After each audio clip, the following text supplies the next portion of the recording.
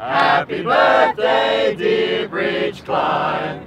Happy birthday to you. Hip hip! Hooray! Hip hip! Hooray! Hip hip!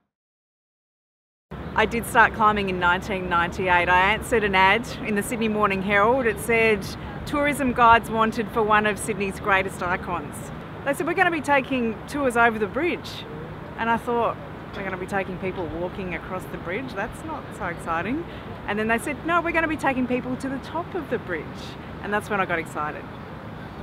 My highlight being a climb leader. There's so many. I think still one of the things that stays with me, I'll get emotional talking about it, it's crazy, is the amazing people that I worked with. And some of them are here today.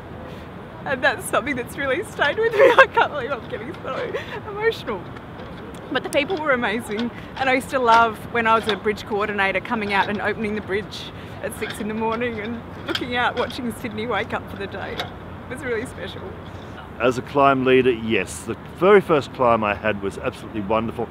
The people that were on the climbs in the early days, they were all celebrities for me. They were really celebrities, and they wanted to climb the bridge since they were children. One of the women said to me, when we used to go across the bridge as a little girl, Daddy told me that that red light up there was a Margello tube, and if I ever make it to the top of the bridge, I could have the Margello tube. I just wish I had known that beforehand, because I would have had some Margello tubes ready for them when we got back. It was just amazing. The people were fantastic. Yeah, I was fortunate enough to bring up Danny Minogue on the tour up here and her entourage. Lovely people, had a great time with them up here. So we had people, I had a lady who was 98 years of age, and she just loved every minute of it. It was so exciting to actually see her excitement. There are 7 of us over 60. That's one of the great things about BridgeClimb, employing older people. It's fantastic.